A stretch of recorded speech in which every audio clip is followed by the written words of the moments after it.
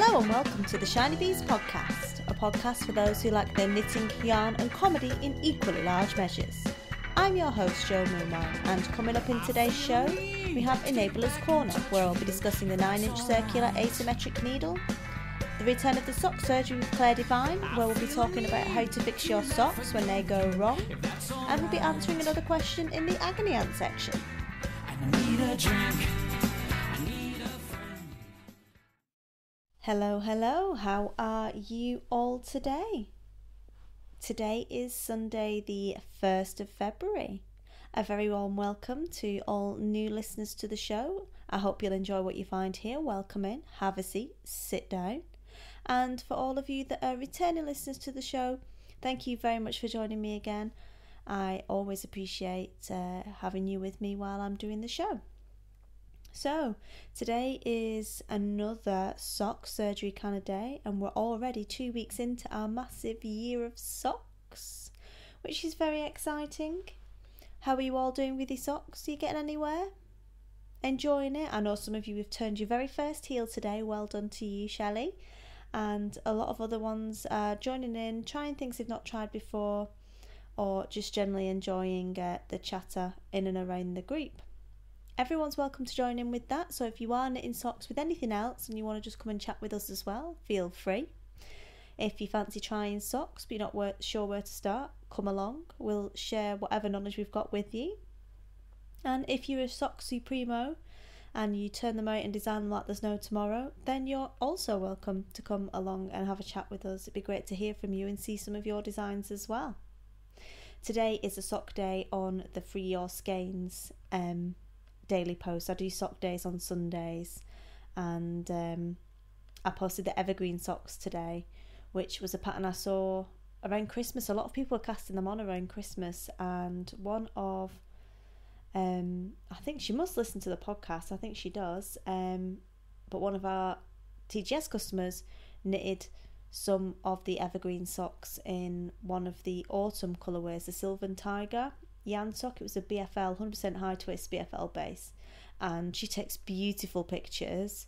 If you don't follow her on Instagram already, then I recommend you do. It's Tink Hickman, and that's all one word, and she takes lovely, really well kind of composed, very nice pictures. So if we featured her actual project on that post today, and the socks are really nice. The little it's got a little pine tree pattern in lace around the sort of leg of the sock. Quite simple, but really pretty. So I've liked those for a while and thought, how long can I leave it before I can put it in? And I thought, oh, you know what, I'm just going to put it in. So I have. So it's been quite funny because I've done 31 Free Your Skeins posts now. Well, 32 I guess. Yeah, not I guess. I did do 32. And so there's still 300 and odd to go, and a few people have said, oh, you're crazy, you're going to do a post every single day and find a pattern every single day for a whole year. And I'm like, yeah, why not? And then I was thinking about it earlier, and one of my friends decided last year, randomly, I'm not sure at what point he thought this was a great idea, but he did it every day, to run 10k every day for a year. So to be honest with you, I think posting a little quick pattern pic every day is pretty much nothing compared to running 10k. I know which I would rather be doing, particularly in the Moravian winter. I'd definitely rather be sat at home with a cup of tea picking a nice pattern for you all. So I'm going to continue with that and not go for the 10k run instead. But it's going quite well. I've had some really nice patterns sent to me. Done a bit of enabling of my own queue, which is always good. And really enjoying the process, really, of thinking about the different patterns and picking them all and sharing them all with you. So that has been quite good fun. Other than that, I've been busily working on my Kunya shawl to try and get to the beaded part, and I'm on the beads now. So I've just gone and dug out my little tiny crochet hook to start doing some beading, because I don't think beading is that highly recommended an activity to be doing with two small children sat on you all the time, using you as a human trampoline. So I can't wait to get the podcast up and edited, and I can have a quick go at, I say quick go, I think every row takes about 2 hours, put a quick go at the old bead and see what that's like. So very exciting times there with that shawl. And other than that, it's been reasonably quiet around here. I have been trying the asymmetric needles, and I'll talk about that in the enablers corner. I have already enabled several people into buying them, it would seem. That was not my intention. It's just that's all I was knitting, to give them a really good try out. So I'll talk about those in the next section. The only other exciting happening at Shiny Heights this week has been that it's been little Sanimal's birthday. He was 2 years old. Where does the time go? I remember sitting there waiting for him to finally make an appearance, splurging all of my Christmas money on yarn for every day that he was late. But bless him, he is a little sweetheart. He's a proper little charmer, and I think he enjoyed his birthday.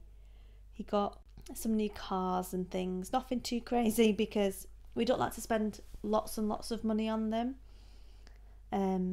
while they're still small, because I don't think they need it. I think this idea of spending like thousands and thousands of pounds on your children for birthday and Christmas and iPads and everything is something that I'd like to avoid for as long as possible / forever, if I can at all manage that. So we got him a couple of little cars for his garage and some more track for his garage. That was it. We do get them quite small things because they don't really understand, they don't really know, and there's only so much coloured plastic one person can have in her house before she goes completely mental. And I would have liked a wooden garage, but there wasn't anywhere locally that did them. But we want to try and shop local, so we would only get something from the local toy shop, so we had to go with what they had. And it's quite good fun. He quite likes it. But yeah, it's very brightly coloured plastic, and the balance of power between the wooden toys and the plastic toys is going in the wrong direction at the moment for me. But he loves it, so, and that's the main thing, isn't it? He's happy, so bless him, a little terror. So he had his little birthday party, little picnic tea. I didn't make a big cake this time. I made some little cupcakes and we were going to decorate them, but Millie forgot to get the decorating stuff from the supermarket, so that didn't quite happen. But he didn't seem to mind. He ate a lot of them anyway. He was quite happy. So yeah, 2 years old. Good grief. And next one, the beast will be 4 next, so it's quite exciting. But anyway, on from birthday celebrations, and a happy birthday to the Nitty babies that were born around the same time as Sammy, Maeve and Luke. Happy birthday to you both, and hopefully the mummies have had fun celebrating 2 years of survival of the baby and yourself, more importantly. So I think without further ado, we better move on to a bit of enabling.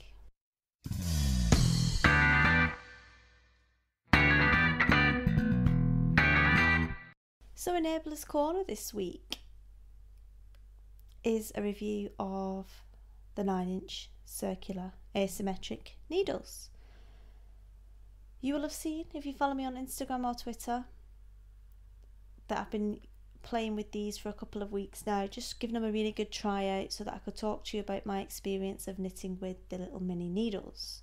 Now this review came about because we were offered a set for review by the lovely Rachel of Tangled Yarn, which is a yarn shop, online yarn shop in the UK. It's based Manchester way, but it's online, so you can't go visit their premises, but you can buy all their lovely stuff. And I have directed people there in the past, and I do use Tangled Yarn myself for certain items that I get. I have to try and spread it around a little bit because I know a lot of yarn shop owners, so I only buy certain things from certain ones. It's crazy. But Tangled Yarn is online. They do lovely newsletters actually, with lots of kind of like pattern suggestions and enabling and things. And as I say, it's run by the lovely Rachel, and I will put a link in the show notes so that you can head on over there and have a look at what they've got. But she very kindly sent over a set to me and a set to Claire as well. Claire's going to review them on her blog, and I will link to that when she does so that you can get 2 different points of view. But today I am going to talk about my experience of using the needles. They are the Kinky Amibari Asymmetric Circular. They are 9 inches, 23 centimetres, and they are made from wood. And one of the needles, instead of them both being the same size, one of the needles is slightly longer than the other one, the asymmetric needles. Now, I haven't used the little teeny tiny needles before. As I mentioned in the last episode, some people like CC of the Geeky Girls absolutely loves them, raves about them. Claire's tried them. She was less convinced, but she tried the metal one. She's never tried the asymmetric ones before, but on the metal ones she didn't really feel that they worked with her knitting style. She's a massive fan of Magic Loop, as you know, and that's on a proper big size needle.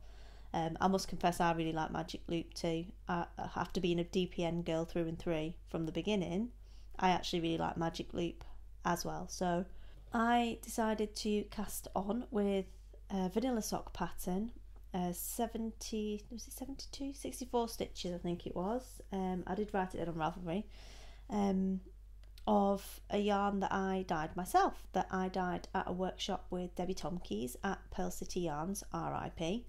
Not Debbie, Pearl City Yarns, and Debbie's still fighting fit, don't you worry. And it was a self-striping sock workshop, and I dyed some yarn that was called Mikado Sunset. So it was based on the colours that I remembered from seeing the beautiful sunsets in Africa. I will see if I can find a picture and I'll put it in the show notes. From what I remember, all of the photos that I took were a little bit blurry because it was dark.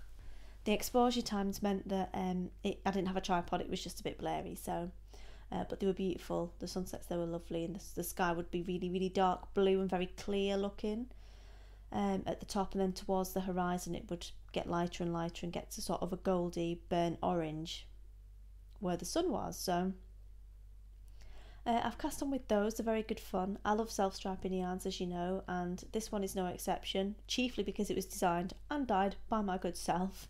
And I didn't do that bad a job, considering I was absolutely hanging and completely shattered when I went. I was properly sleep deprived, in a bit of a daze for most of it. So it wasn't too bad, considering it was the first ever yarn I'd dyed, only yarn I'd dyed actually still to date. And so I cast that on, vanilla sock pattern, and cracked on with that. Now, there were no instructions as to which hand you held the bigger part in or the smaller part in, and I guess you could try it both ways, see what you think. I followed, because I'm a little lemming, the way it was put in the packet, and the way it was put in the packet was the smaller one on the left and the larger needle on the right, which to me as a righty suggested that you use the bigger needle for your stabbing, as I call it. So your working needle, you move it in and out, and you're wrapping the yarn around to make the stitches. I took that to be the longer needle, and that's what I've been doing throughout. Initially it was, well, when I first opened the packet I just burst out laughing, chiefly because they were so small. I asked for 2.25mm because that's the size I normally knit on, and they were tiny. It looked like needles for borrowers. So once I finished laughing, and I mean I've got very small hands compared to the majority of people, and like I wear a size J ring. I've got little fingers, I've got little hands, and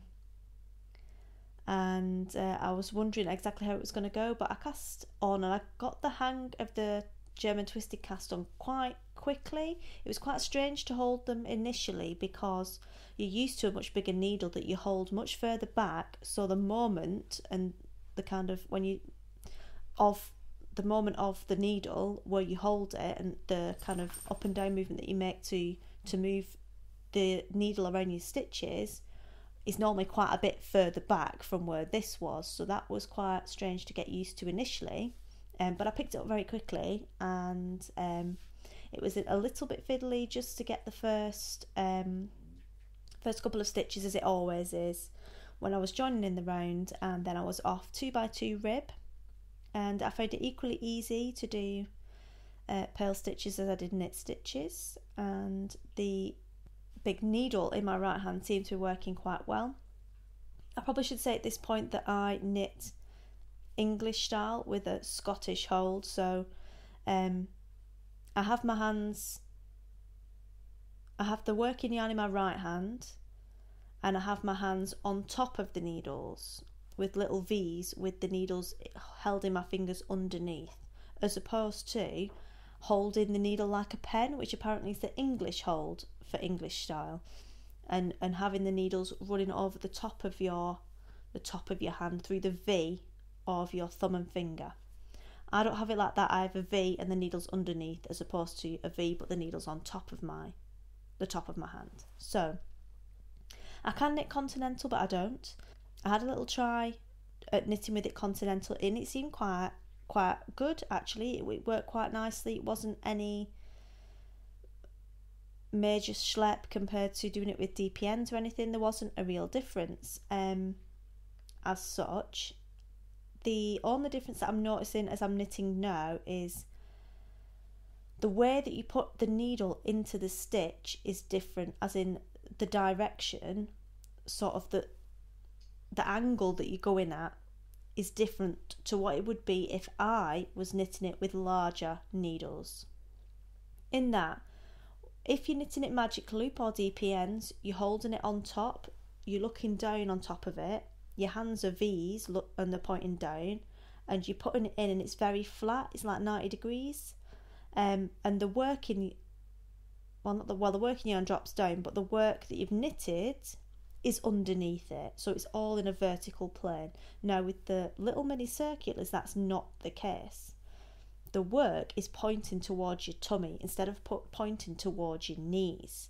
So when I'm putting the needle in, it's a completely different plane that you're putting it in on. It's a completely different angle, because instead of the work being downwards, the work's pointing towards you. So the little teardrop shape of the stitch is not vertical, it's now horizontal. So it's changed the way that I'm actually knitting with them, because to get the needle in, I've got to do a different action with my hand. So I would say as a result, this is not faster than I would be with the same needles that are bigger, purely because I'm not knitting the same way. Now that might change as I get more confident with them and try them more, but at the moment I would say that they're not. The idea that they're faster to me is not the case. Like I said last time, I think it's just that, like if you're in a car that's close to the ground, it feels faster but you're not going any quicker. I think it's a scale thing personally. Having said that, they are really quite good fun to use. I enjoy picking them up, I enjoy working with them, they feel really nice in my hands. Even though it's a different sort of knitting, actually it's quite good in a way, because if your hands get tired from knitting the normal way with that weight of yarn, my usual solution would be to change to a different project. And let's face it, I've always got 11, there's plenty of choice, but change to a different weight of needle with a different stitch pattern to give my hands a bit of a rest. Now in this case, I think I could probably get away with changing to these needles and it would give my hands a bit of a rest again. They're very good fun to knit with. I enjoy sitting there knitting with them. It feels quite sporty and quite fun, and I like having something quite small in my hands. How much that is down to the yarn, I don't know. I'm sure it would be the same anyway.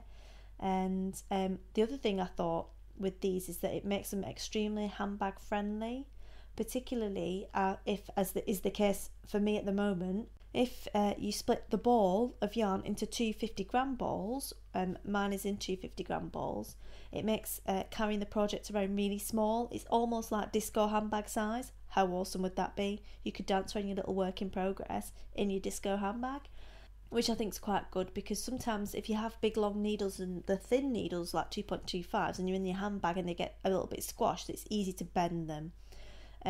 Clearly you wouldn't bend the wood, you'd snap it, but the chances of that happening, because they're so short, I think are quite small. So I think it's quite good in that way as well. I am just about to start working the heel flap, and I'm not going to attempt to work the entire heel flap on one 9-inch circular. Now I am aware that there are tutorials out there or people have written in forums and stuff how they go about doing it, and they basically mark off the heel, different parts of the heel flap, and just work between the markers to do that.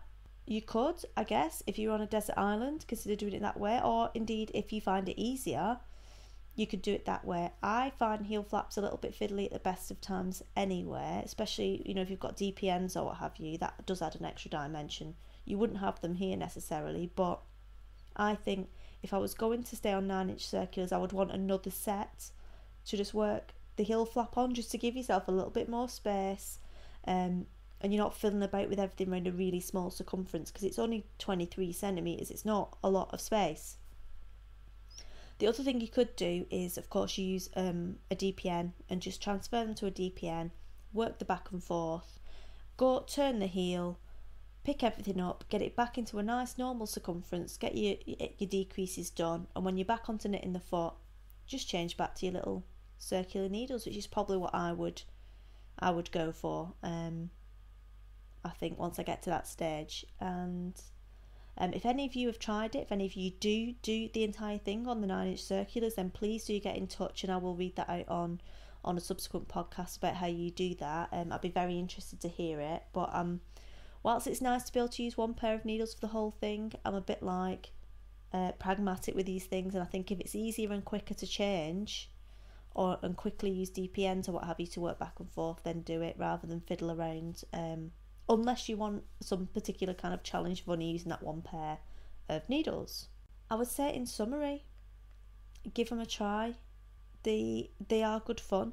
Like I say, I'm not convinced they are quicker, but I can definitely see myself using these again, and I can certainly see myself giving the metal tipped circs a try. I think somebody is going, I think it was Jolie from Jolie's Kitchen, was going to bring her collection of them down to Edinburgh Yarn Festival, and if that does come off, Claire and I will do a little live record and try some of them out maybe down there. But I think they've definitely got their place in your knitting bag, and they're definitely worth either borrowing a set if funds are a little bit tight to have a play with, or just buy a set in your usual size and try it. I have found that my gauge has been a little bit looser with these needles, and I think that's a fairly common thing for people to say, but not to the point where it would completely ruin the sock. The sock is still going to be absolutely fine. It's just slightly looser than it would be if I was doing them on a magic loop, for instance. That could be because I'm consciously keeping it a little bit looser, because I know it's a very small diameter of needle, but obviously it's very difficult to tell which of those is the case. So that is my review of the Kinky Amibari needles. They are available from www.tangled-yarn.co.uk, and they are priced at £10.95 per set. And I am very pleased to have a set to give away today on the podcast, which is always nice. So if you'd like to be in with a chance to win a set of the Kinky Amibari 9-inch circular needles, finest Japanese bamboo, nice little twizzle cable that spins around, good fun to knit with, great disco handbag project needles, then you need to head on over to the thread on Ravelry. There will be a separate giveaway thread, apologies, and if you go in there and tell me which of the yarns from Tangled Yarn you'd most like to try with your Kinky Amibari needles, if you won them, then you will be entered into a prize draw to win a set of those needles. So we will close the draw for that on the 15th of February, and I will draw the person, the winner, shortly thereafter. I would have given you a bit longer usually, however I'm going off to pod retreat, so I won't be available the weekend after, so I'll have pre-recorded an episode for that, and I'll be too busy knitting and having fun to do a draw. So we will close it on the 15th, so you've got 2 weeks from today, so you're gonna have to be sharp, and get over to tangled-yarn.co.uk and pick a yarn that you would like to knit with your 9-inch kinky amibari needles. So thank you very much to Rachel for sending those over for review, and I think we'd better stop the enabling right now and head on over to the sock surgery.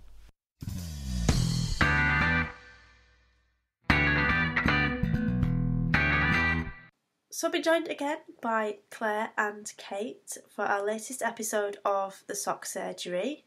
And in this episode we're going to be talking about fixing your socks, because clearly nobody's perfect and everybody does make mistakes, and what happens when you drop your needle and it flies across the room or down through the decking and you drop stitches and everything else. How do you go about fixing it? So Kate, if I hand over to you and you can kick us off with your question.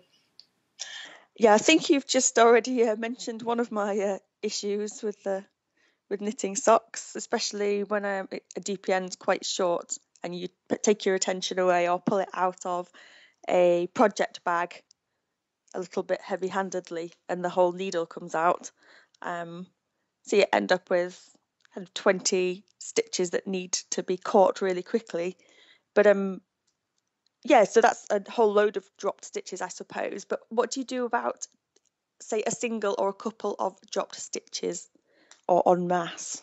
The en masse ones are a little sort of more dramatic, and this happens. I don't generally use DPNs to knit socks, but I do use magic loop, and I have been known to sort of pull with wild abandon in the completely wrong direction and then just look down and be like, yes, right, and I have half of my sock off the needles completely. So it happens to everyone. I think in that situation, ideally you want to find a flat surface.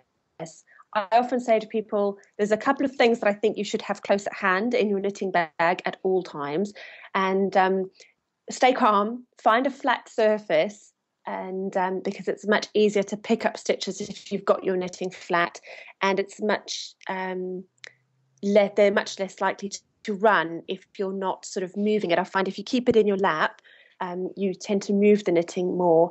I suppose it also depends what kind of yarn you're using. If you're using a really nice sheepy yarn, the joy of that is that the stitches are quite sticky and they don't tend to run. If you're using something smoother or a little more luxurious, I've just knit a pair of socks with some beautiful merino cashmere nylon, and it's really slippy and the stitches just go everywhere. So my advice would be always have a little crochet hook. You want one that's the same size as your sock needle, so a 2.5mm or a 2.25mm. You can get little tiny ones that you can put on a keyring. I've seen them. I know my local yarn shop sells them, and you can also find them on places like Etsy. And they're great because I sort of keep that in my knitting bag, and it's very good for picking up stitches. So a crochet hook is a lifesaver when it comes to picking up one or two dropped stitches, especially when it's dropped down more than sort of one row. If it's just one row, I tend to use my knitting needles to do that. And the other thing that I think is an absolute lifesaver, and anyone who listened to our Unwind episode will know about my extreme love for the lockable stitch marker, because I spoke about it with sort of quite a lot of excitement. But lockable stitch markers really are your friends. They catch stitches. So if you're at knit night, drinking your glass of wine, and you drop a stitch and it's dark and you're not sure how you're going to pick it up, click it with a lockable stitch marker. That stops it from running anywhere, and then you can pick it back up when you've got better light or a table or you're not having a beverage. You can tell where most of my knitting disasters happen, can't you? Santa did bring me some lockable stitch markers, which was very nice of him, along with a higher interchangeable set, but that's another story. You have a very well-trained Santa. So lockable stitch markers and a crochet hook will help you fix any dropped stitches. And as usual, I'll find some links for picking up stitches and add those to the show notes. And then another thing I think is your friend when learning to knit socks, which might not help you avoid mistakes, but it will certainly help you fix mistakes a little less painfully, is a lifeline. I don't know if you use lifelines, Kate or Jo. I don't, but mainly because I don't know how to. because that kind of was one of my next bits of question. If I find that I've done something wrong or I've got the wrong stitch count, I generally like slowly but surely undo stitch by stitch.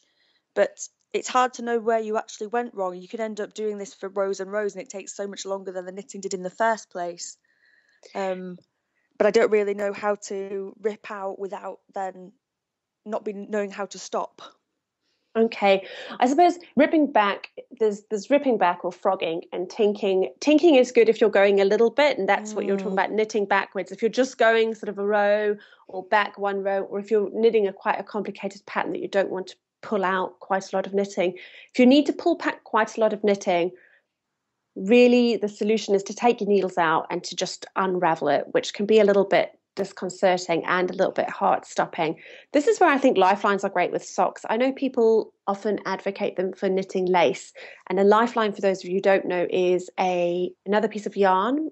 Usually I think smooth cotton, crochet cotton works well, and you place that in the stitches and then you knit on. So what you'll have is you're knitting, and at a point in your knitting you'll have this sort of line of crochet cotton that's holding your stitches there, those stitches within the knitting. So what you can do is, if you do find that you've made a mistake, and you're not sure where it is, or it's a huge mistake, is you can just take your needles out and pull the yarn back to that point where you've got that lifeline, and it's much easier to pick up the stitches. And that's what it does, is it means that your stitches don't run. Because if you've ever had to pick up 64 stitches, you know for a fact that you get like 62 and 2 of them run off, or you get 63 and 1 of them gets dropped, and you don't realise until you've knit 10 rows. And at least having the lifeline in, you've got that there. Places I would definitely include a lifeline if you're learning to knit socks is before you start your heel flap, because I think then you have a definite point in your sock. You've reached a point, now you're going to start doing something completely different. So if you mess up the heel flap, or your stitches are off, or you need to lengthen it or shorten it, you can just rip it back quite easily. So those would be my main hints and tips for sort of fixing issues or avoiding issues. The other thing that's a useful skill when knitting socks is learning how to fix directional decreases. So these are your slip, slip, knit, and your knit 2 together, your right and left leaning decreases, because often, well not often, but occasionally you might mix them up. So you might do when you're doing your toe, you might do a knit 2 together when you should do a slip, slip, knit. And instead of going all the way back, you can drop back down and swap that decrease around. And I'll find some videos for that, because it's quite difficult to explain without being able to show people. But that's another thing that's handy for socks. So those are my main bits and pieces. And then it would be great to hear of other people's issues, and we can think of solutions for those. Claire, if you dropped a stitch in an area of pattern, can it be rectified, or is it a lost cause? Often it can. It takes practice. With my own knitting, I suppose I evaluate things. So you need to think about how complicated the pattern is. So if you're just doing a sort of a simple lace eyelet or a simple cable, you can drop back down and you can pick up a stitch within a pattern, providing it's reasonably simple. You can drop down and recross a cable. Like I'd be quite happy dropping down sort of 5 rows and recrossing a cable. Wow. And that kind of stuff. So it's fixable. I often think you have to look at it and think, how long is it going to take me to fix that? And how long would it take me to re-knit it? And sometimes you just have to accept that you have to tear it all out and knit it again. The other thing, if you've dropped stitches, is that you need to think about your tension. So if you've dropped a stitch and then knitted quite a lot, and you only notice, if you need to pick that stitch up like 5 to 10 rows, you're going to be putting strain on the yarn, on the other pieces of yarn, because you've not actually used yarn to create that stitch in all of those rows. So it might impact your tension. So it's a matter of looking at it and sort of evaluating every issue as it comes up. But I think a lot of things can be fixed. They just take practice. Thank you.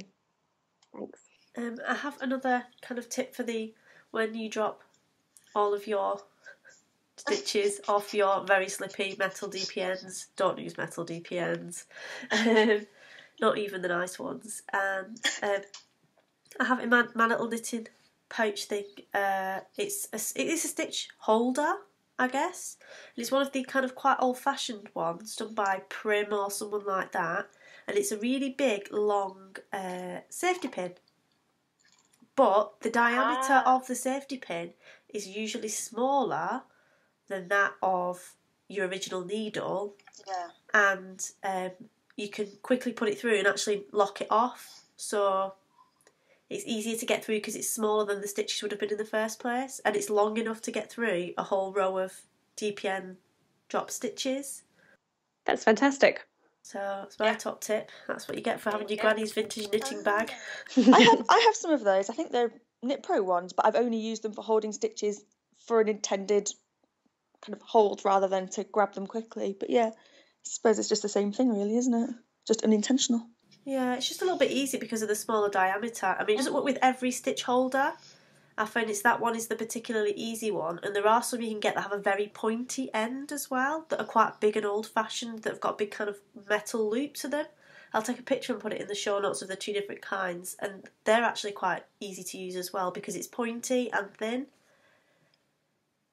So there you go. Every day's a school day. Fab.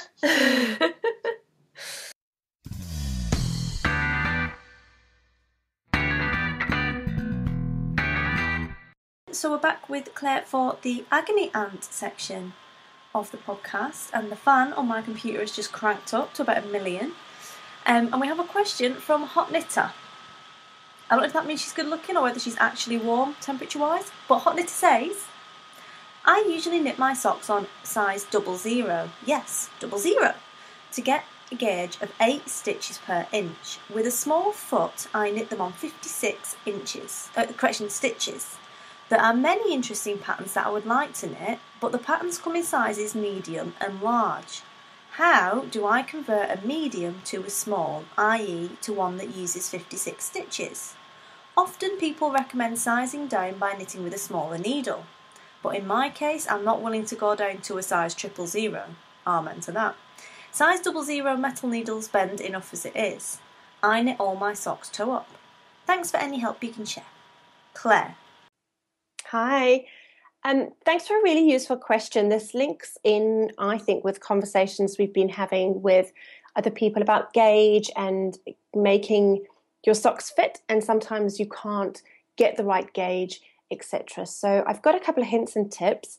The first one, I suppose, is maybe not an indirect answer to your question, but it will help others, is if you are struggling, you can change your needle size, but do bear in mind that reducing your needle size will change the fabric of the knitted fabric.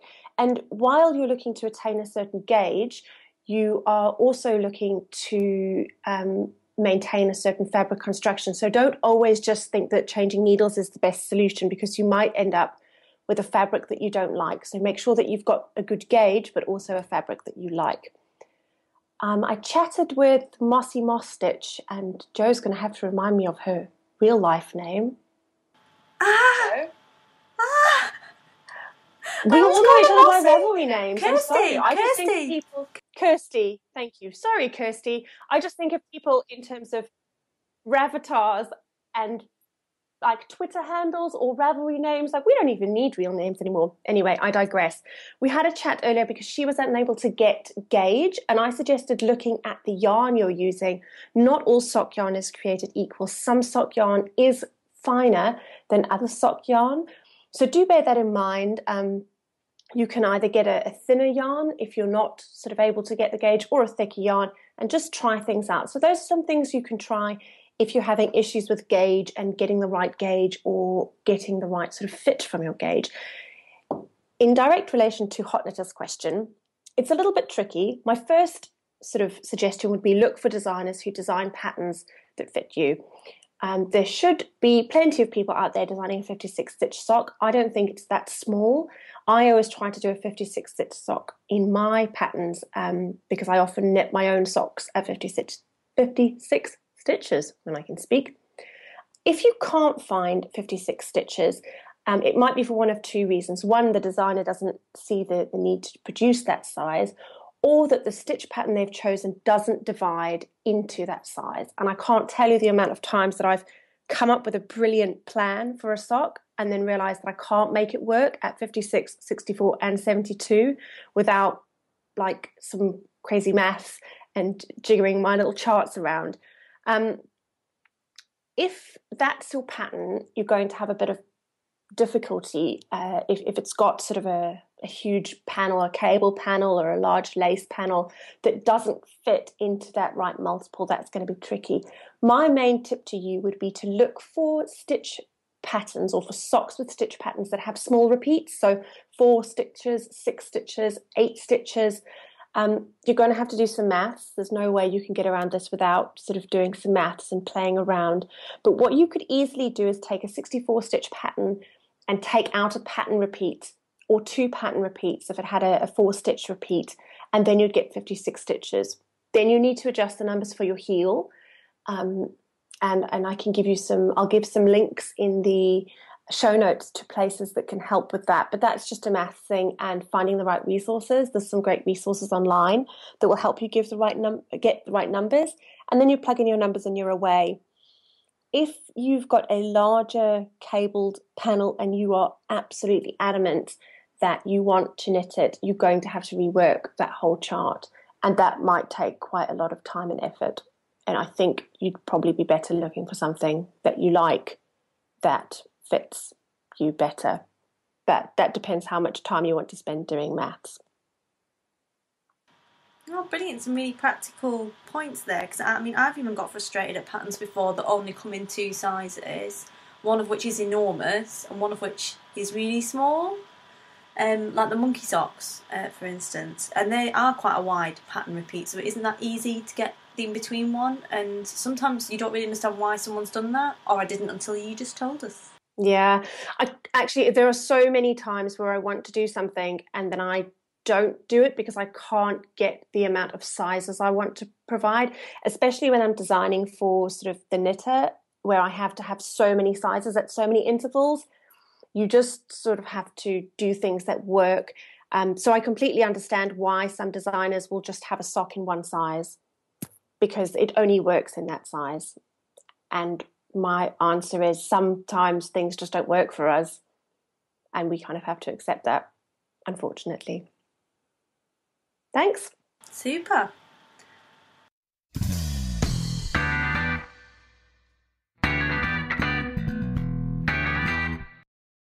Well, I'm afraid that's all we've got time for this episode. I hope you've all enjoyed what you've heard. Just a quick reminder that there are still a pair of tickets to Edinburgh Yarn Festival up for grabs. Over in the Ravelry group, the competition closes for that in the next few days, so get over to the giveaway for that and enter if you'd like to win tickets to Edinburgh Yarn Festival. And look out next week for a very, very special interview with none other than Kate Davies herself, which will be coming out next Sunday. I had the pleasure of interviewing her last week, and she chats about all sorts of things yarny in business. So if you're a fan of her work, or you just want to know what she does all day, then that's definitely a must listen. That will be out next week, and it will be episode 34, which will be an interview with Kate Davies. So I hope you all have a great week. Happy crafting. Speak to you all again soon. Bye.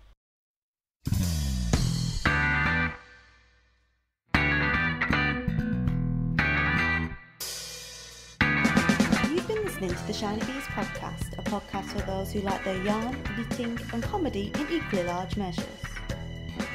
If you'd like to get in contact, you can do so via the blog, where you can find full show notes every week at www.shinybees.com. I'm Shiny Bees on Ravelry, Instagram, Twitter, Facebook and Pinterest. Or you can contact me at shinybeesinfo@gmail.com.